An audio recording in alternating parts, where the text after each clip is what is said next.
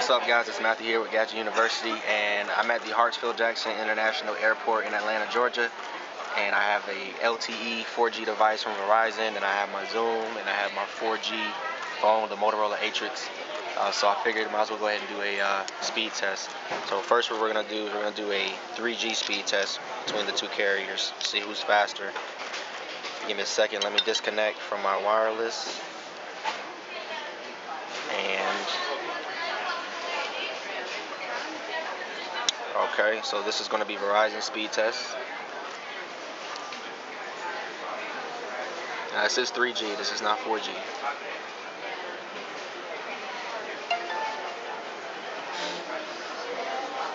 Okay, so it looks like you're getting about a 2 meg connection up.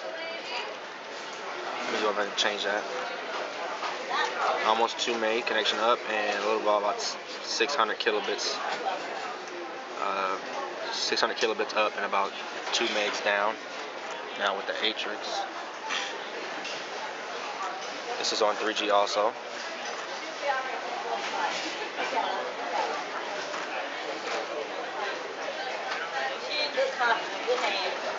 Latency test came back with about 452 milliseconds.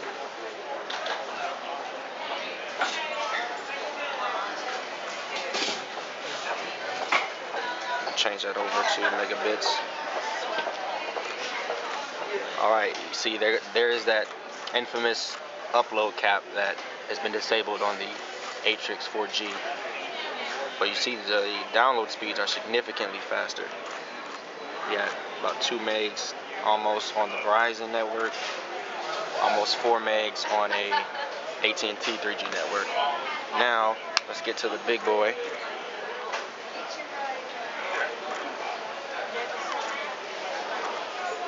Oh. I have my hotspot going right now too, so I'm gonna talk to you guys about the hotspot in a moment, but let me show you what LTE is like.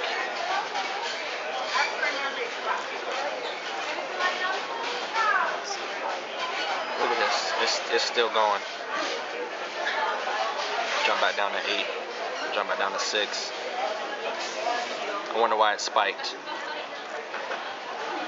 I'm gonna do one more test just to see if that was a fluke. Now excuse the upload speeds. Speedtest.net needs to update their packets or something like that because the upload is not accurate. We're gonna do one more test.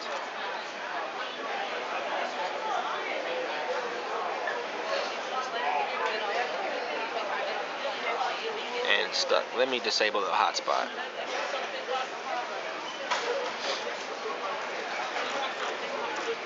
Speed test one more time. There we go.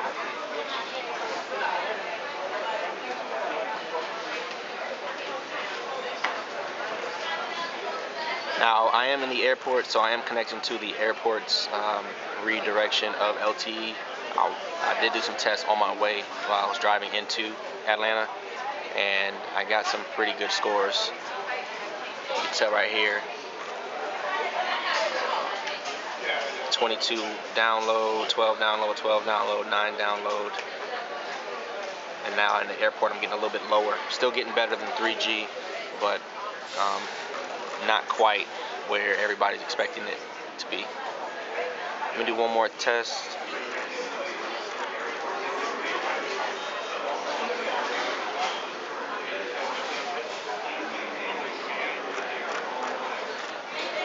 Actually, I won't do that. Let me show you guys something too.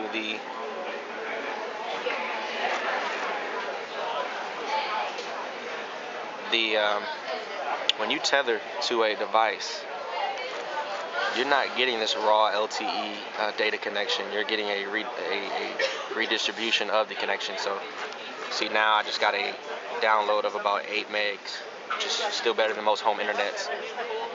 Let me turn on the Wi-Fi hotspot.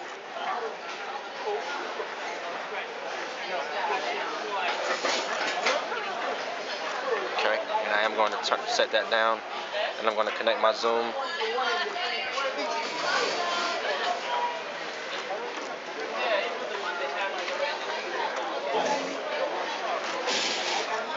Okay, it's connecting. App launcher. Okay, it is connected now. Let's go ahead and do a test. I want you to notice the speeds here. It's almost like Verizon has the hotspot capped at a certain speed. Because you see it's getting about a third of the speed that it is getting when you connect it directly to the device. Still very good speeds, still better than, some internets, home internets, better than 3G, but I can deal with it for now. I really can't wait until the Zoom gets the LTE update. Well, thanks guys for watching. This is Matthew at Gadget University. Make sure you follow us on Twitter and make sure you subscribe and like this video. And I'll see you guys next video. Thank you.